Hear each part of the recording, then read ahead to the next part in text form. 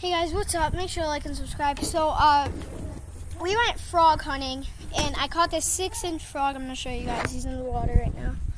Got this 6-inch frog. Right there. 6 inches.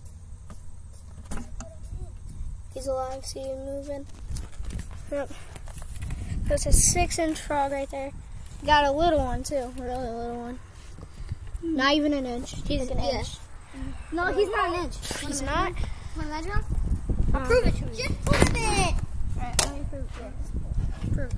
Let me see this guy. This is a total, guys. How does the battle flip that?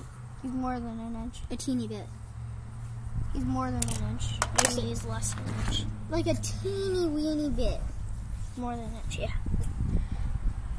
So, put him back, put him back.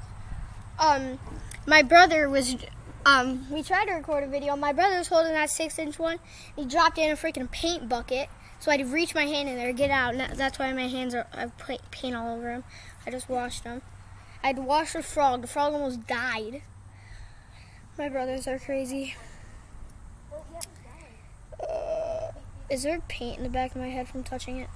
No, there's not. I hope. This is heavy. Feel it. This is heavy. And yeah. So we caught that frog. Oh, that's a heavy frog. That's really what I wanted to show you guys. That's a really heavy frog. I got a neighbor. He just moved in.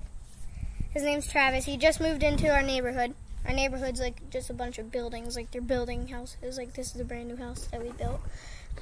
He moved in over there, the next lot down. And We were right next to us. yeah, it's our neighbor. He actually catches snakes. So I might do a video on like catching snakes or whatever. But I don't think we'll catch any. Yeah, I might do a video on catching snakes. I don't know if we'll catch any. And yeah, There's a ton of snakes around here. see you guys later. Peace. Oh my god, I just messed up. Peace.